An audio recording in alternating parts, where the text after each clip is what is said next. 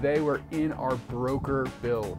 So this is a 170 Sprinter 2-wheel drive, and it's out to be a mobile office of any and all sorts. Got this nice massive table here, good for rolling out blueprints.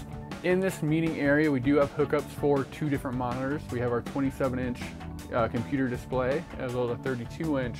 So the back of the van is more for storage of goods and supplies, kind of keeping all your work materials at your fingertips. We've got a pull-out drawer for our printer and a refrigerator. We even included a little rock glass holder for once the work is over with, you can have yourself a cocktail. This build is one of our great examples of the range of capabilities that ADF has as far as what we build and how we build it. So rather than being an adventure van or a camper style build, this one's more catered towards business or executive use.